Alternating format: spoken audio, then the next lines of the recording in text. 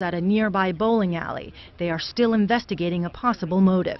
Ines Ferre for CBS News, New York. We are joined now by Paul Piaskoski of our Milwaukee affiliate, WDJT TV. He is on the scene. Paul, I know you've been speaking to people who were inside the temple. What are they saying?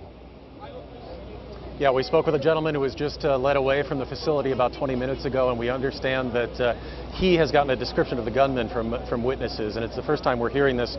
He describes the gunman as a heavy-set Caucasian male wearing black blue pants and a white shirt, and he tells us that children inside the temple were the first to hear the gunfire. They were taking part in a birthday party in the basement of this facility. We understand they heard the gunfire and initially thought it was fireworks. When they realized it was gunfire, they were the ones who ran and warned the adults. All right, Paul Piaskoski. Paul, thank you very much. The hot, dry summer